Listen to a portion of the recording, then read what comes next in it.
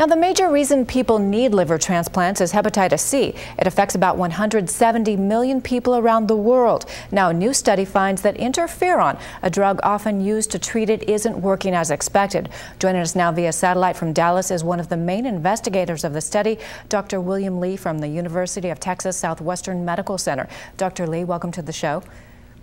Thank you. First of all, would you mind telling us what you found? Interferon was working sometimes, but not always. Is that correct?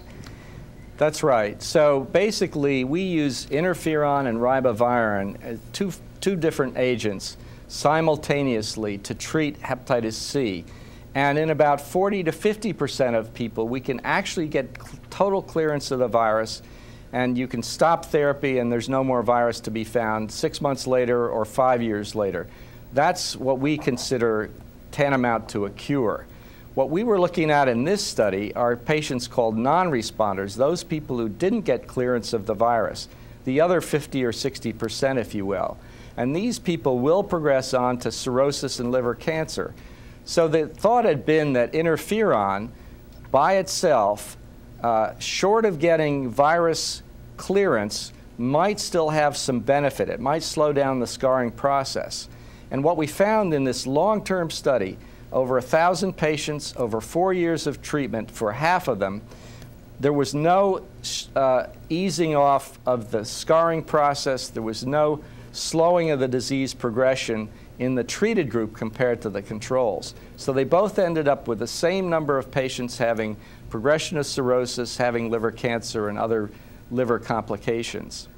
So if interferon is not working in those non-responders, then what type of treatments are available for them? Well, what we're saying is that so-called maintenance interferon is of no value. Don't even bother with it. And I don't think there are too many people on that therapy at present, although 5 years or so ago there were. So what we're looking at now are new agents, protease inhibitors and polymerase inhibitors, other drugs that act similar to the HIV drugs, to rapidly stop the virus from multiplying. If you can do that, then you do get clearance of the virus, and those non-responders can become responders with these new agents. They still are being used, however, on a backbone of interferon and ribavirin, the other two drugs that I mentioned. So 3 drug regimens are now in late clinical trials. There are 2 different protease inhibitors that are in their phase 3 trials, and they'll be completed probably within the next 2 years.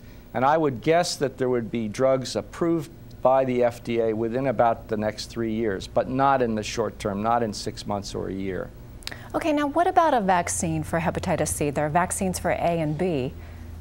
Well, it doesn't seem to be easy to develop a vaccine for this virus, kind of like HIV. There's no HIV vaccine either.